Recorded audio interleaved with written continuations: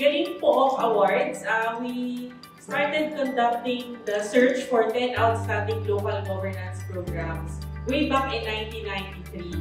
So, ang talagang nakilala yung Galing Pook sa pag-recognize ng mga LGU programs. Naniniwala tayo sa Galing Pook na hindi pwede magkaroon ng good governance kung walang active citizenship.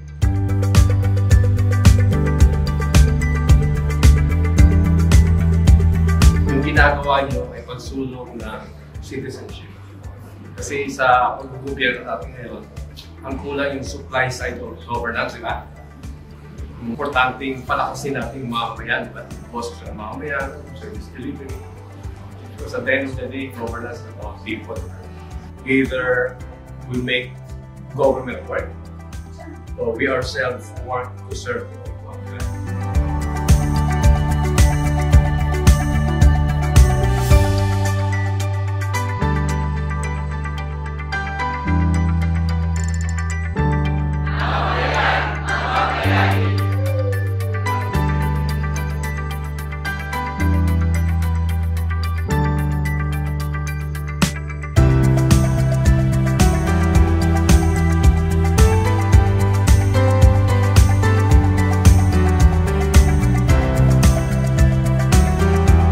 Pag nagtutulungan ang gobyerno at ang mga stakeholders, mga NGOs, mas magiging epektibo ang gobyerno kung imbis working for kami, you work with the people.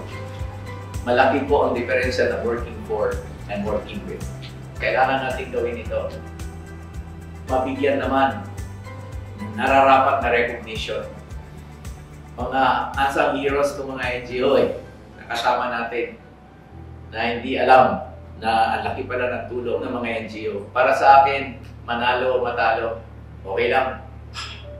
Ang importante sa pinakita nyo ngayon, as I speak, ang dami nyong natulungan, doon pala panalo na po kayo.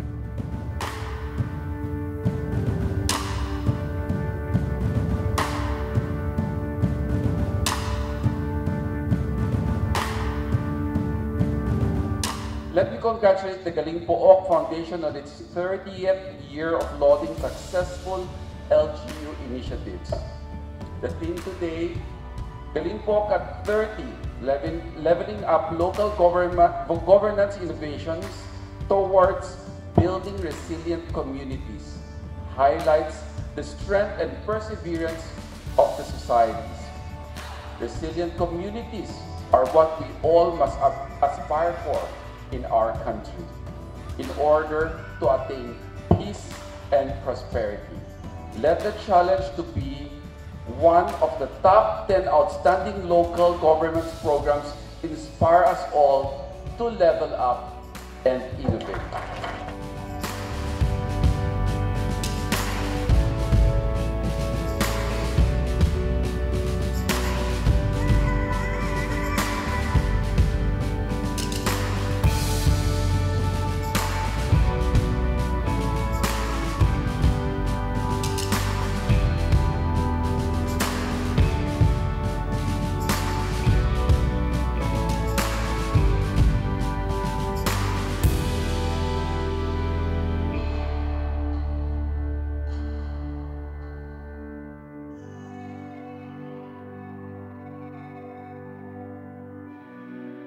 Galing Pook is one body that has a special place in my heart.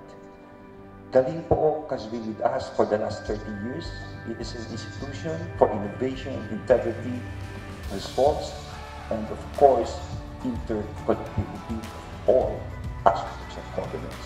Galing Pook reaffirms its commitment to devolution by finding ways to improve service delivery to LGUs. And Galing Pook equalizes opportunities for innovation. But what we're doing right now is not only for our country, but for our small, for our community on the ground, on the grassroots, because that is where development will start for the bigger one for our country.